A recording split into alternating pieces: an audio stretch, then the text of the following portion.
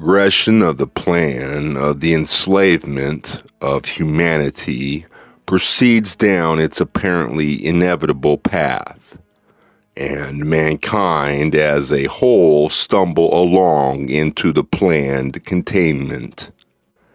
It is difficult to include within these messages the information that is necessary to be known without triggering fear. Yet, fear is most effective attention device, and one that is planned to be used to the full degree of its potential to shock people into full awareness. Thus, it is necessary that the plan for the new paradigm include utilizing this planned episode to its advantage. In other words, to divert this potential to fit within the plan to return humanity to its rightful place within the flow of creation. In order to accomplish this, these must be able to transcend the planned response and quickly attain and retain the observer mode.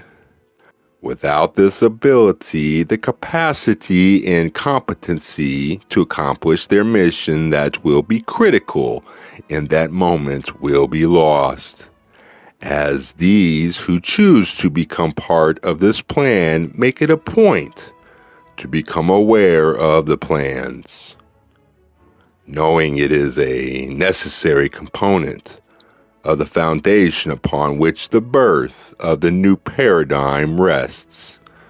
It will allow the observer mode to be experienced into wisdom.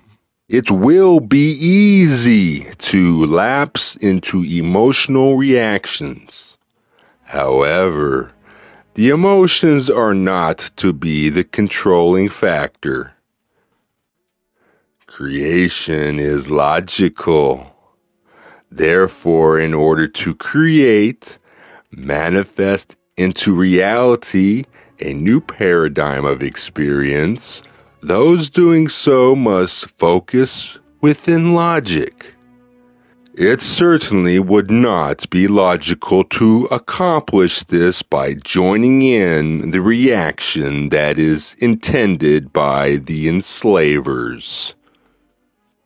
It then becomes necessary that there is a critical number of humans that rise above their natural inclination to be part of the intended mass reaction. In order to do this, these self-chosen individuals, singularly or in small groups, will find it necessary to inform themselves of as much of the plan as possible. It will be necessary to embrace their feelings about these plans within the full knowledge that it is for the purpose of experiencing them into the purposeful wisdom of obtaining the observer mode. It is through this observation ability that clear and logical decisions can be made in the moment, not in retrospect when it is too late to accomplish what would have been possible in the precious moment lost. The necessary information can be quickly learned within small discussion groups or listening to Robert on the Law of One channel. Why not? I'm here for you, my sisters and brothers. For then, the material available through the yet free flow of books, radio shows, and the internet can be researched and shared. It must be considered in the sharing that the plans that will be revealed are not as much the flat pieces of a jigsaw puzzle being fitted together as they are a holographic puzzle. To illustrate that concept, there are wooden or plastic puzzles that create a sphere when placed together in the proper combination. These are more challenging than the flat puzzles, and the intricacy involved illustrates the extent to which the planning of hundreds of years has been required to bring so many to such an effective point. It then will also illustrate all that can be negated through the simplicity of a plan that is devised within the flow of creation compared to one that is not. The complication facing the messengers of creation, which is indeed what each one committed to the New Paradigm Project is spearheading the consciousness change from victimhood to self-empowerment. It appears that only through desperate circumstances is the programmed human willing to give up deeply ingrained beliefs through the experience of these beliefs has not brought to them the promised benefits. The practice in holding on to these takes them deeper and deeper in a downward spiral as they continue to fail to come to the realization that doing more of the same thing that does not work will not make it work.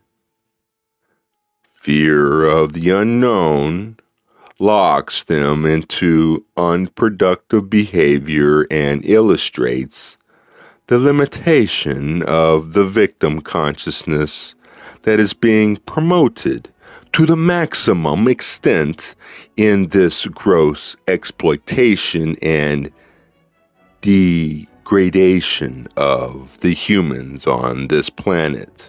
The question put to each reader of this material is whether or not to remain within the group headed to inevitable misery, deaths, or enslavement as further mutilated survivors, or to climb out onto the rock of observation. Once outside the mass awareness, that is truly a lack of awareness. Then the mission becomes twofold: gathering others willing to assist and together birthing the new paradigm. It is hoped that complexity will be avoided and simplicity will be strictly adhered to. It is complexity that scatters the focus. The more simple the focus, the more quickly the manifestation will occur. Further, those not resonating quickly to the information are to be released and allowed to remain where they are. The seed is planted, and those may yet follow at a more appropriate time. Never attempt to convince anyone. Like the folk hero Johnny Appleseed, plant and move on to the next possible appropriate contact.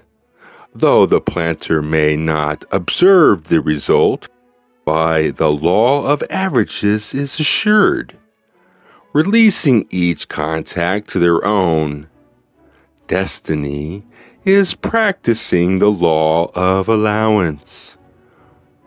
When it is unnecessary to defend the comfort zone, logic will often filter through the emotions, and these may seek the planter out when it is obvious there is no necessity to defend their beliefs. The desire for a solution to the intuitional awareness that all is not well is the field of opportunity for the entrance of a new archetype or ideal mode of experience. The coin of impending disaster has on its other side the opportunity for its opposite. What might be called heaven on earth in the Christian idiom, a hope contained in all religions. It would seem that to be an instrumental part of providing Earth's people the opportunity to experience this dream into reality would be a worthy goal. The choice lies within both logic and emotion as it is pondered carefully.